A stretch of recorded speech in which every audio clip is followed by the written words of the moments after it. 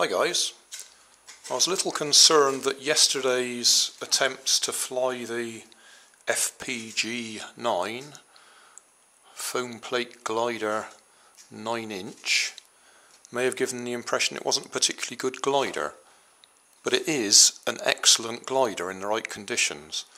So what I'm going to do here is just throw it along the length of my kitchen to demonstrate how stable it is. So we'll do the lighter one first.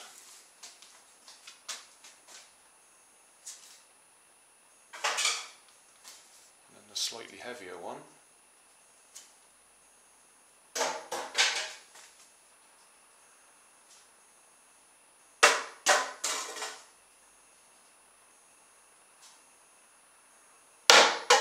Quick summary.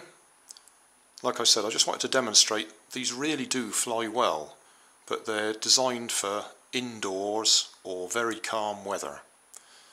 I think they're designed for use in the schoolroom to demonstrate aerodynamics, the use of the rudder to make it turn, and use of the flaps, elevons, elevators, whatever you call them when it's on a flying wing, to make it turn and loop and that sort of thing. And it does all that, but the sort of weather I was trying to fly it in yesterday was just, well, out of hand really.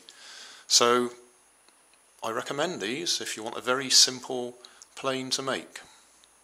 Very easy. You cut the styrofoam plate with scissors and easy, job done.